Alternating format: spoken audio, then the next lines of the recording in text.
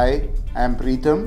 I am the CEO and Executive Director of Sansera Engineering Limited. Sansera is into manufacturing of precision engineered components, and we cater to sectors like automotive and non-automotive.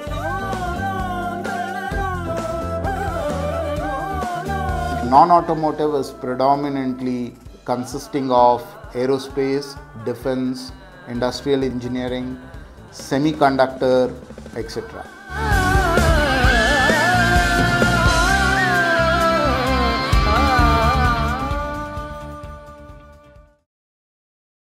The opportunities for such precision engineered components manufacturing in India for all this last few decades was predominantly coming from automotive sector.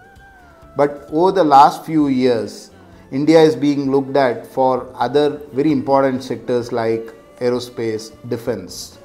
Today, the opportunity sizes in each of these sectors is significantly larger. We are also getting benefited by China Plus One policy. A lot more business is flowing towards India. To start with, automotive predominantly was domestic, catered to the domestic industry.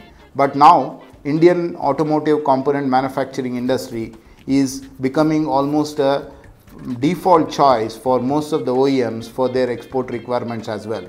India is being seen as a major manufacturing hub. So we expect significant high business inflows into this sector. Initially, aerospace started with overflow of orders from the existing supply chain to India. But today, over the last one decade, where the companies have been able to demonstrate our expertise in this sector, so aerospace is also gaining a lot of importance. So today, the business is flowing not because we are cost competitive, because we are also competitive in terms of engineering skill set. Semicon is a new industry that is being looked at.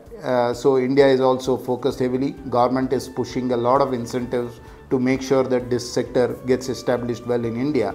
So a lot of leading OEMs are looking at India for establishing their supply chain. So the opportunity for good manufacturing companies in semicon sector as well is very, very good.